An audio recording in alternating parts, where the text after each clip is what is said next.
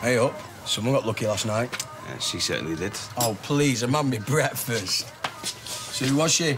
There's some lass who came to the garage yesterday. Lust at first sight. Oh, yeah? Yeah, she was all right and all. What, you gonna see her again? Nah. Does she know that? Nah, probably not. Thought you after seeing her. Moved on, mate. She had a chance. Oh. Sorry. Interrupting. Well, don't stop on my account. That was just a bit of banter. All right. You want a coffee? No, thanks. A taste in perfume's about as good as a taste in men.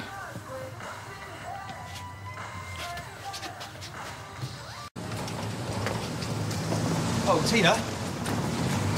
Have I upset you? No, why? Just this morning you seemed a bit funny with me. Again? No, fine.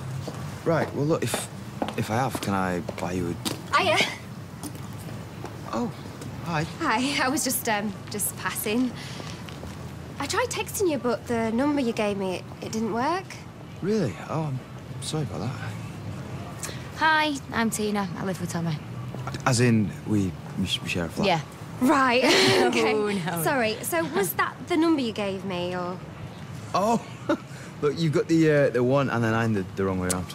Right. I was just wondering if you fancy going for a drink sometime. Sure. Sure. Cool. Tomorrow night?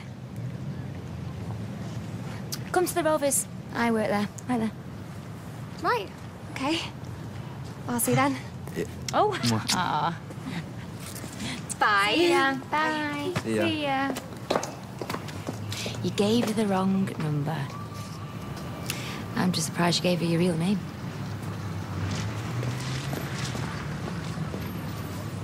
On the Tommy front? Oh, yes.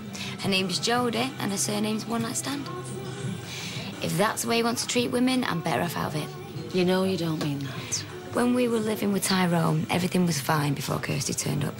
She hated me. Two women under the same roof who don't get on. World War III's just a borrowed lipstick away. Tommy was dead supportive. Brave man. It can't be all that bad.